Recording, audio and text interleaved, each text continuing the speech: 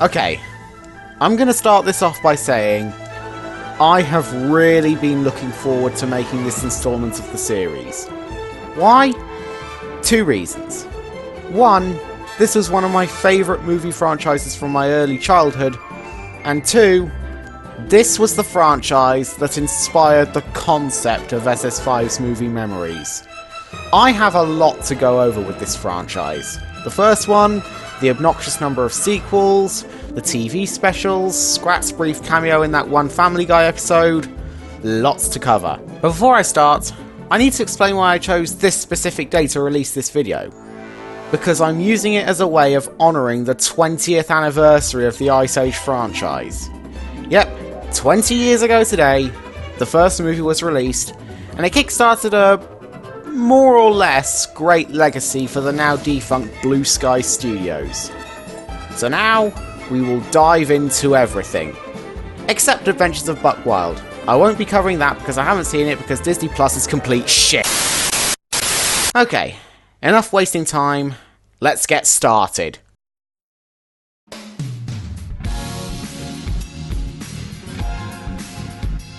Now my history with this franchise is actually quite strange, as for some reason I grew up watching the third movie more than the previous two. That's not to say we didn't watch the previous two at all, we did own them on DVD when this midget box set was still being mass produced, but it was always the third movie I ended up watching. As a result, the first and second movies were quickly erased from my mind.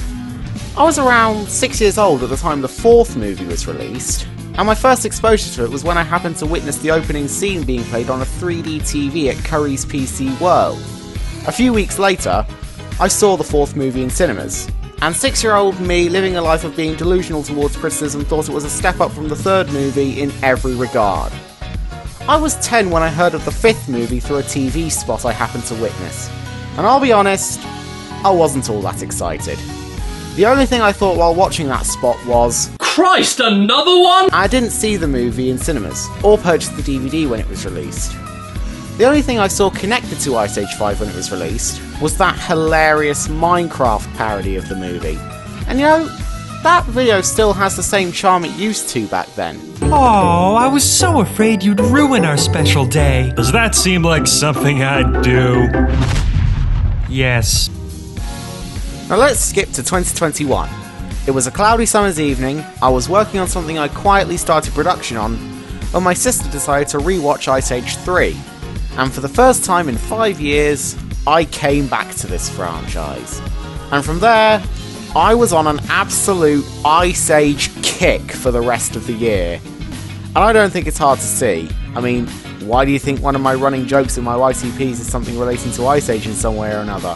Why do you think I referenced Ice Age 5 in my Wooden Railway video? Why do you think I blatantly used Chasing the Sun in my famous Shadow Realm video? Both of them. Okay, back on track. It was during this kick when I saw an opportunity to rewatch all of these movies, and have a look at Ice Age 5 for the first time, which eventually led to this series idea. Also during this kick, there were suddenly moments where I just couldn't escape from this franchise, which I suppose was a good thing because I'd just gone back in touch with a franchise I hadn't viewed in years? But believe me, you would not believe how many times this franchise would keep randomly reappearing.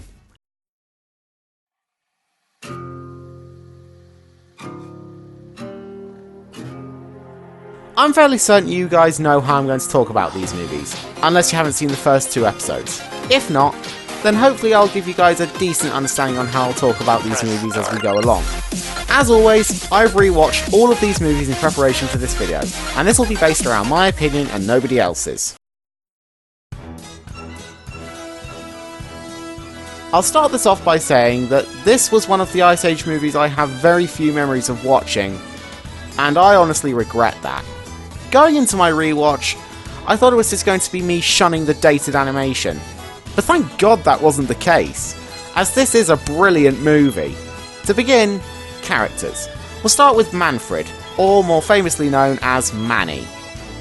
I just love how much of a cynical, grouchy persona he has, and Ray Romano absolutely outdid himself with emphasising that. Not to mention how Manny is the most developed character, not just in this movie, but very much all the movies in the franchise. even if part of his existence is mainly for this running joke in the first 4 movies. I'm not fat. I'm not fat. I'm not fat. I'm not fat.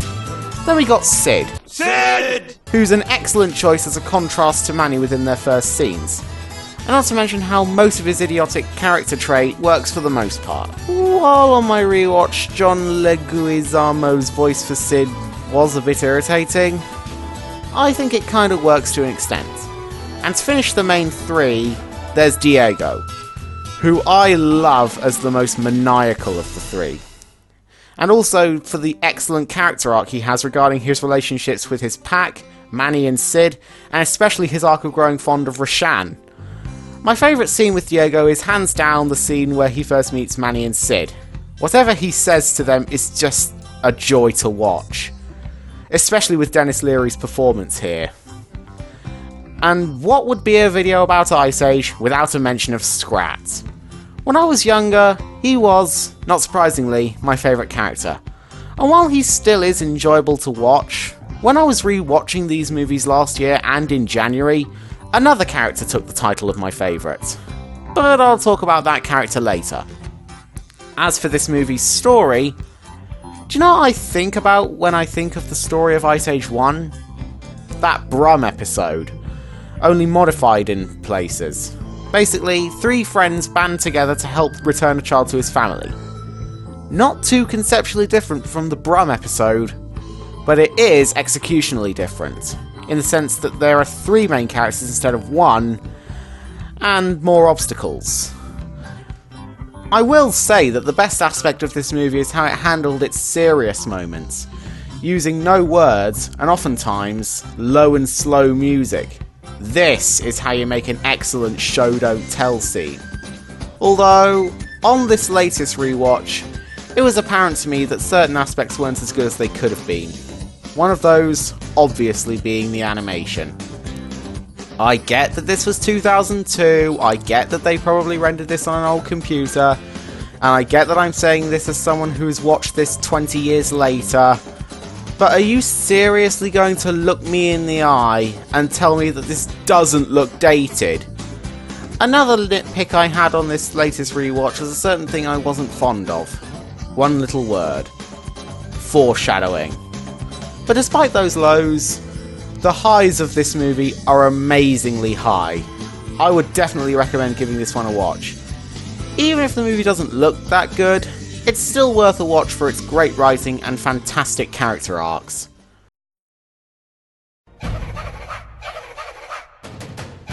I'm gonna flat out say that this was the Ice Age movie I remembered the least about before my rewatch.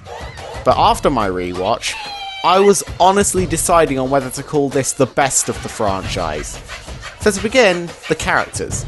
Just like the previous episode, I'll be going over the existing characters' arcs before going over the new ones. Diego's arc is getting over his fear of water, and Manny's arc is realising that he isn't the final mammoth in existence. Which brings us to the main new character of this movie, Ellie. Before my rewatch, I thought that she was just the obligatory love interest and nothing more. But during my rewatch, I said to myself, damn! Because, my god is she in depth. Ellie's role in this movie is basically the adorable idiot who is under the delusion that she's a possum. Me? Don't be ridiculous, I'm not a mammoth, I'm a possum! Leading to an incredible scene where we understand why. It turns out she was separated from her own herd, and while taking refuge under a willow tree, she gets taken in by a mother possum. And from there, Ellie begins her belief that she is a possum, which is followed up by using no words to show that Ellie has accepted being a mammoth. I absolutely loved this on my rewatch. Queen Latifah also did a brilliant job voicing Ellie. I don't know if it's obvious to anyone else, but to me there are very obvious moments where Queen is really enjoying herself. Need I say more? Alongside her are the Possum twins Crash and Eddie, voiced by Sean William Scott and Josh Peck respectively.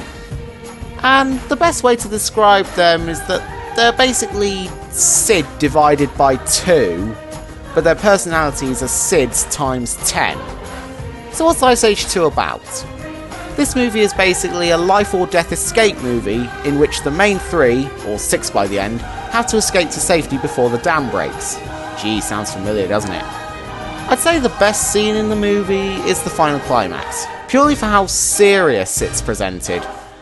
And just like the previous movie, this one does have its fair share of silent moments whenever there's a scene that needs to be taken absolutely seriously. I will say as well that this movie was marketed well in some areas. It wasn't marketed as well as Day of the Diesels in my opinion, but it was still marketed pretty well, even going so far as to make Scrat cameo in an episode of Family Guy. I definitely recommend giving this one a good watch, although I would advise you to skip a few scenes, as some of them are put off by not so good writing, or are just borderline strange. There's your, butt? What about it? It's big? But aside from those, I do recommend giving this movie a watch. I'm a possum. Considering this was the Ice Age movie I watched the most as a kid, I was expecting to really enjoy my rewatch of this movie. And did I? Yep.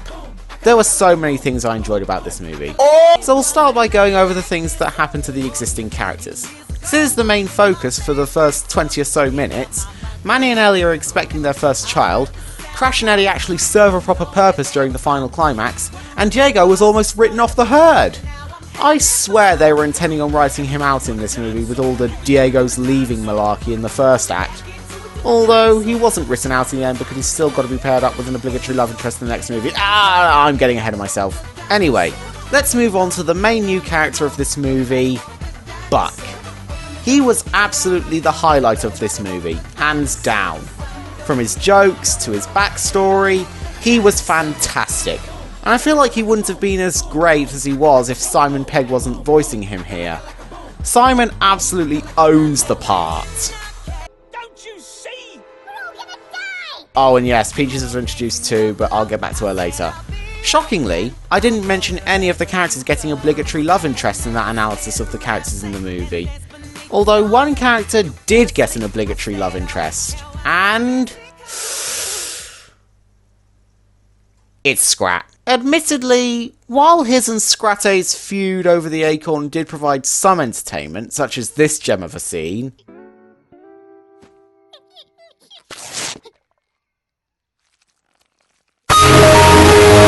some of their scenes seem like they were made for the National Cringe Day Festival of 2009. So what's Ice Age 3 about? In this movie, Manny and Ellie are expecting their first child, which causes Diego to consider leaving, and Sid thinks of making a new herd with all this speculation, which results in him kidnapping some supposedly abandoned eggs, which hatch into baby T-Rexes, and when their real mother comes, she takes them and Sid to the subterranean dino jungle. So it's up to Manny and the rest of the herd to find him.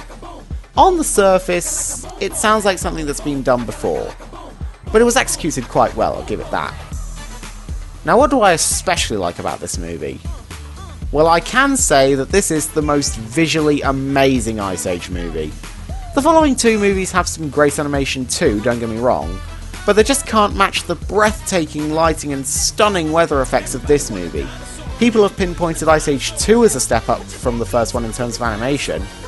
Ice Age 3 looks like Sodor's Legend of the Lost Treasure compared to its predecessors.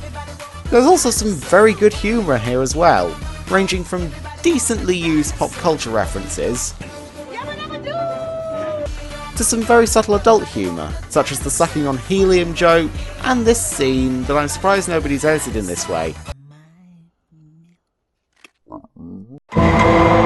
And there are some incredible show don't tell moments scattered in as well, although this time, it's not just for the serious moments. They're also used in the generally heartwarming or tear-jerking scenes, such as Peaches' birth and when Sid says goodbye to his kids. Not to mention, this movie ends perfectly, with a very well detailed snowflake falling, Ellie's heartwarming line, baby Peaches doing her little and the camera zooming out on the herd, which now comprises 7. Oh, and just one more thing before the negatives, the song at the end. It's a fairly decent cover of Walk the Dinosaur, and what I never knew for years was that this cover was being sung by Queen Latifah. So if you want to stretch it out, you could say that this covers basically being sung by Ellie, which could have worked in the credits if pulled off correctly. If there's one thing I wasn't particularly fond of on this latest rewatch, it would be the first third of the movie. While it does provide some good elements, it's mainly just Sid trying to be a parent of 3 baby dinos. I can, however, say with confidence that the latter 2/3 make up for it. I absolutely loved this movie. I would call it the best, if the first third wasn't as underwhelming as it was. But oh well, it is what it is, and the rest of the movie is damn fantastic.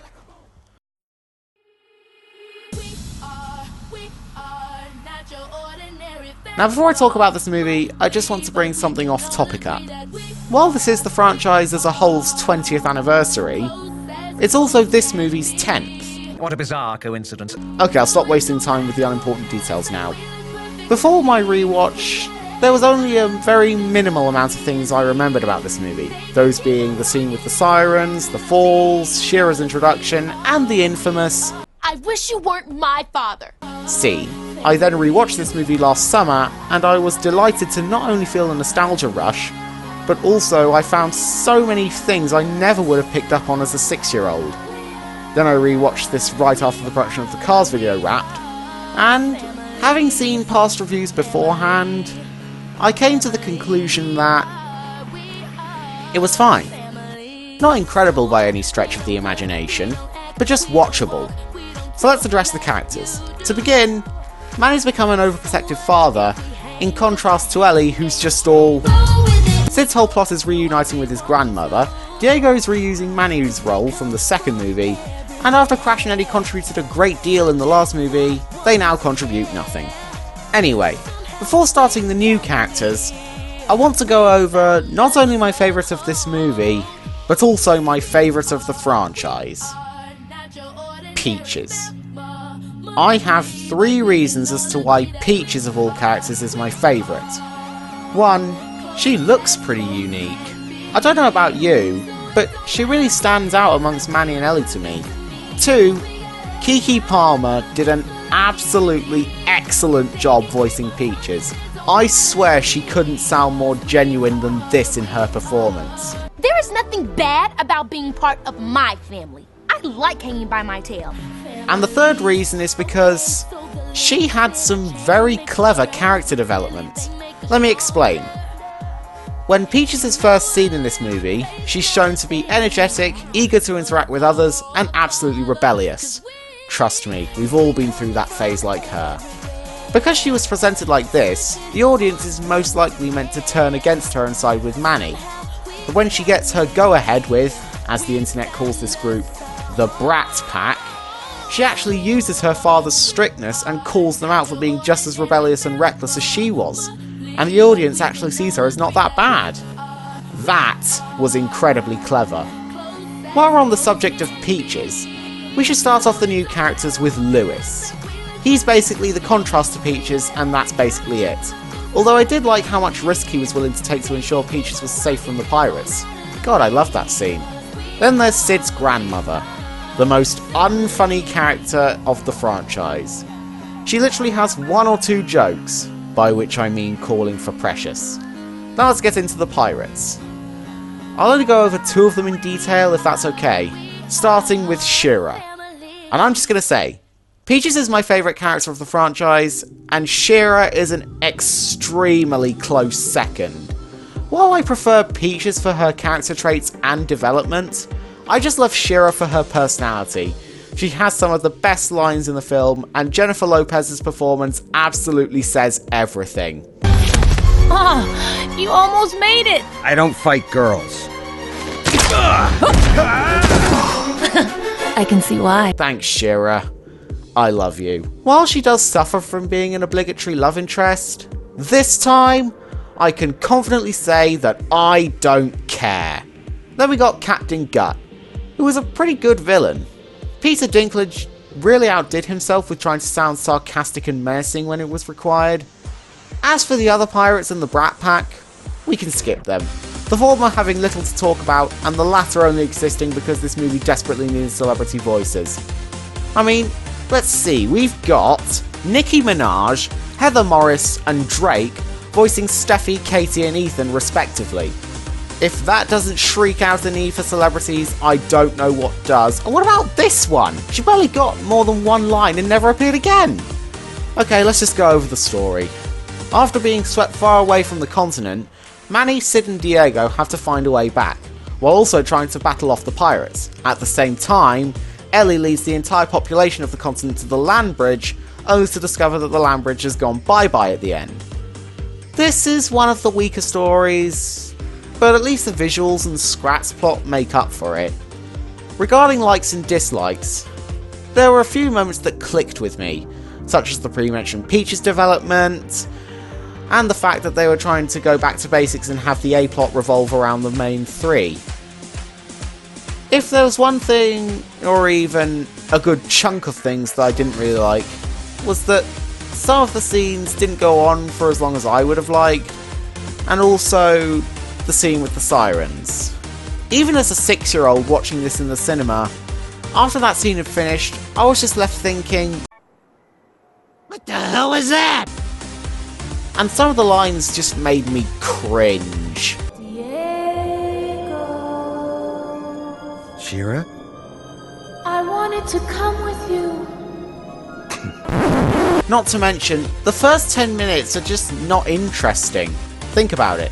The first 10 minutes is mostly about Peaches rebelling against Manny, and after they argue, they get separated. Finding Nemo, anyone? While I didn't really appreciate this movie as much as I did when I was 6, and even my rewatch last summer, I could still at least sit through it. I mean, believe me, this movie is nothing compared to the next movie, and this next installment is the absolute best of the Ice Age franchise. Oh, by the way, I was being sarcastic. Believe it or not, there was actually a time when I was interested to see what Ice Age 5 had to offer. And during my kick last summer, seeing as I hadn't yet seen it at the time, I wanted to get a basic understanding of this movie. I consulted Wikipedia for the plot, I consulted the official Ice Age wiki for the new characters, the cast, important plot points, you name it. I eventually purchased the DVD so that I could sample my first viewing of the movie, keeping my hopes high, and after I watched it, I came to the conclusion that this was the most awful, angering, questionable, confusing crapsack I've ever seen. Yeah, go fly a kite, Misty Island Rescue. This is undoubtedly the worst film I've ever seen. I remember my first viewing of this movie, and I was persistently screaming and yelling at every single scene. Let's just get the characters out of the way. There's Manny, whose character development from the 4th movie has been temporarily erased. Diego has the most nothing role in the whole movie along with Shira. Sid's still looking for an obligatory love interest because Christ forbid we can actually find something different to do with this character. Buck's been absolutely ruined, and not even Peaches, whose development from the 4th movie which actually remains consistent here, can save this movie. Let's just address the 2 new main characters, starting with Brooke. And I'm going to be very biased. I don't hate her. She doesn't entirely feel like she was written in last minute just to give Jessie J someone to voice. I quite liked her youthful, quirky persona, and when she interacts with Sid, it feels quite fun. But do you want to know what the really sad thing about her is? She's the only good thing about this movie. She definitely has the honour of being the best new character in this movie. The dishonour of the worst new character in this movie has to go to...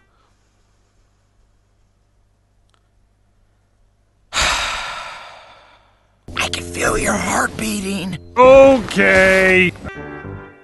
I have 3 reasons as to why I despise Julian. Number 1, he appears, quite literally, out of nowhere.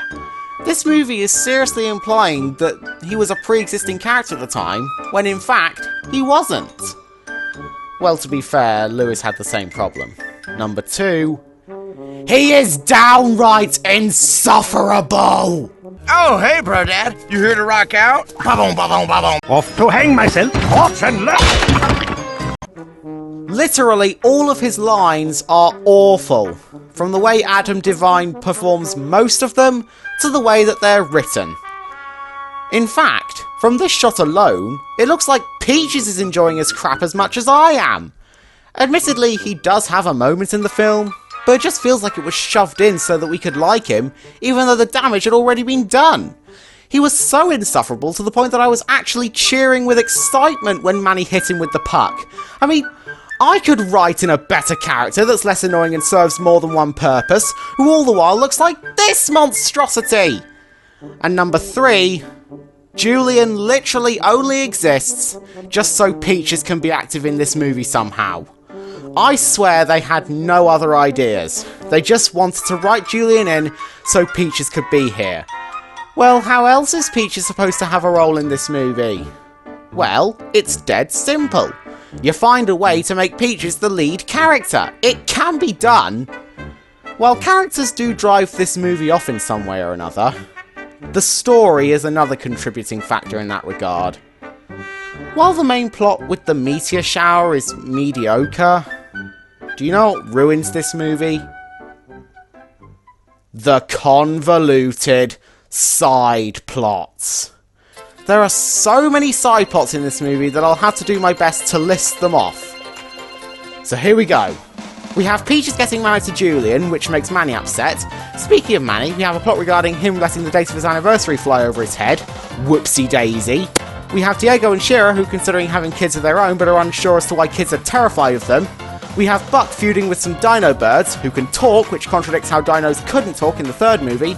We have Sid, who's still looking for a love interest, for God's sake. We have a plot regarding a bunch of animals who can stay young in this fentanyl drug trip geotopia place. We have Sprat dicking around in a UFO of all things. We have Diego and Shira, who are considering having kids of their own. Oh wait, I already mentioned that. See, there's just so much going on in this movie that it's near impossible to keep up with it all. Not only that, but some of these plots don't even last that long at all. Diego and Shira's plot lasts a maximum of 28 seconds. I timed it too. I really don't think I could go into what I like and dislike overall. I just don't know what else there is to say about this absolute cock!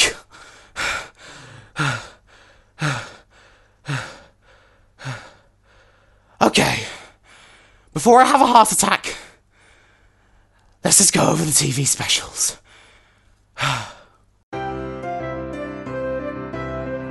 Now, before I begin, I just want to say some of you may have already seen me talk about this TV special.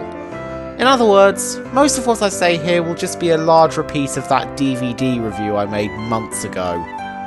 To put it bluntly, this TV special is just plain rushed. Let's begin with the characters. Manny and Ellie contribute nothing worth talking about, nor do Diego, Crash or Eddie. So I suppose we could say the lead characters of this TV special are Sid and Peaches. I'm gonna flat out say, I don't like them in this TV special. I know in terms of Peaches that sounds contradictory of me to say, seeing as she is my favourite character of the franchise, but even the best can be ruined sometimes. In this case, she's the typical kid who has a firm belief in Santa. Speaking of which, I don't want to talk about Santa because he's basically how you'd expect him to be in a TV special like this. But the character I do want to talk about is Prancer. I absolutely love how cocky he is. And I also adored how he broke the barrier of constantly having Rudolph as the face of Santa's reindeers over and over and over and over again. Although my one gripe with him is, they didn't use his cockiness to its advantage in my opinion. So what's this TV special's story? When Sid accidentally causes Manny's heirloom Christmas rock to bottom text... Seriously, what did you think was and ends up on Santa's naughty list, he leads a hilarious quest to the North Pole to make things right, and ends up making things much worse. So now it's up to Manny and the rest of the herd to band together to save Christmas for the whole world. I literally read out the blurb of the DVD to summarise the plot. You're most welcome. The only positive things I could ever find in this TV special were the animation and the scenes with Scrap. That's it. The rest of the special just doesn't go on for that long at all, and it just shoves plot elements down our throats and never comes back to them. Would you like to stand on top of my traditional Christmas Lindor chocolate? No thanks. Not to mention, I should have pointed this out in my DVD review, but why is the world in its current continental state when we see scrap forming the continents in the next movie?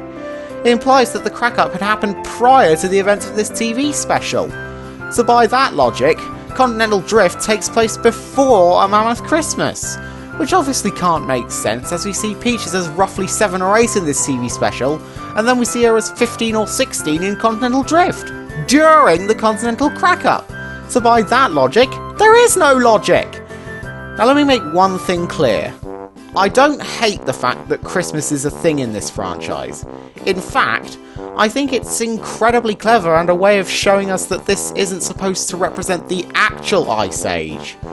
What I do have a problem with, however, is a rushed, lackluster story with poorly written characters, a missed potential new character, and scenes that had me shocked that I only passed the 10-minute mark. It was clear that they were only thinking about the runtime rather than the quality with this TV special.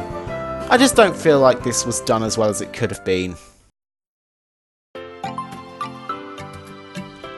Now I'm just going to say out loud, this was the only existing piece of Ice Age media I had no idea existed until my kick last summer. And after watching this TV special, I came to the conclusion that it was definitely better than A Mammoth Christmas. And that ain't saying much. Let's begin with the characters. Sid, Diego and Manny are, in a way, the leads of the movie. And you know how most of the characters contributed nothing in the last TV special? Well, alongside Ellie, Crash and Eddie, Peaches has joined them in contributing nothing. But that's understandable, so have a great day. Now let's address the main thing I adored in terms of characters. The fact they had the guts to bring back my boy Squint from the 4th movie. I like that a lot. So what's the story? Sid basically becomes a babysitter, Squint steals the eggs, and Sid, Diego and Manny have to find them, basically establishing that this was the first ever Easter egg hunt, which I am A-OK with.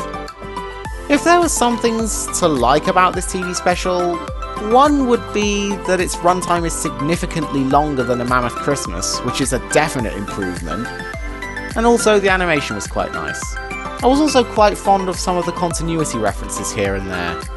Those are literally the only things I liked about this TV special. While Mammoth Christmas was very clearly ruined by rushed storytelling, The Great Escapade is just boring. It's literally just your typical Easter egg hunt storyline. Not much to say. Also, I have to deduct points for 1, Crash and Eddie's plot serving nothing to the story, and 2, the constant dialogue scenes. Also, is it me, or does Peaches' voice sound a lot deeper than it was in Continental Drift? Would you get your head out of the ground for once and try to have a little fun? Yeah, I hardly recognize the place. While this was definitely better than A Mammoth Christmas, and is, in my view, the definitive Ice Age TV special, it still isn't anything to boast about.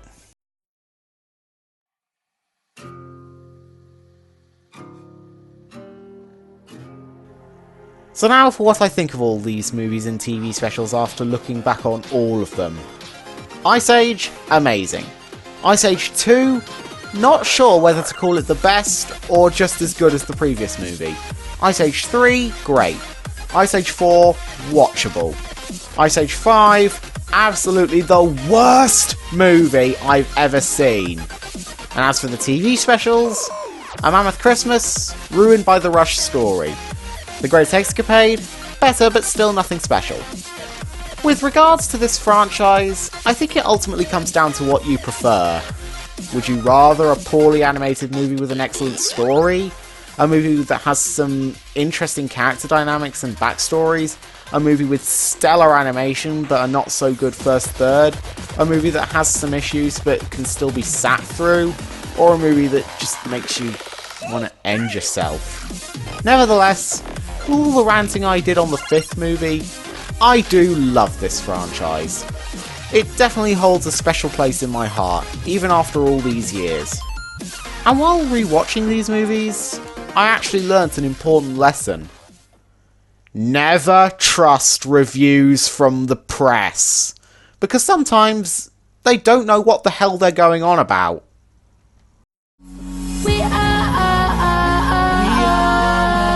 We